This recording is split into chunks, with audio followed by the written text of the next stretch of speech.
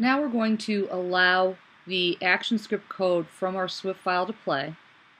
Then we're going to add a button that will take us back to the original screen. Notice that I've changed how I am calling my load portfolio. When I was doing it with on-enter frame, it would reload it with each frame, which was causing problems with the Swift file. So I'm just calling it load portfolio. I've declared my portfolio loader outside of my function so that it's visible in other functions, so that it's not constrained by scope to just the load portfolio function. And in this function, now you see I've got the variable defined up here, portfolio loader, and we're going to load our Swift, add child so it's on the screen, and load it into the child. I have a new function. We're calling it here.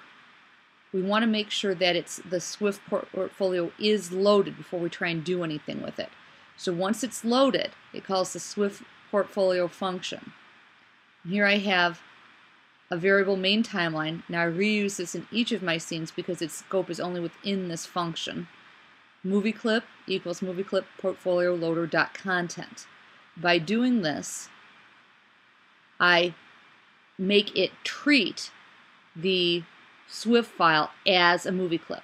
It's not loaded inside of one, it's just being treated as a movie clip, which lets the ActionScript code in the Swift run. Then I've added a home button calling the go home function. For it to work properly, I need to remove the child, the portfolio loader that I loaded, or it will still be on the stage, and then I go back to my main screen. Let's try it. They do all work. I've only loaded a return or home button on one scene. I want all of yours up to this point, and you'll see that it works just fine within here. And then this removes the child, takes me back to the main stage where I can work with my other options. So create a menu of the files you've created so far. Enable them so that the code can play by treating them as a movie clip. And on each of those scenes, have a button that takes you back to the main page.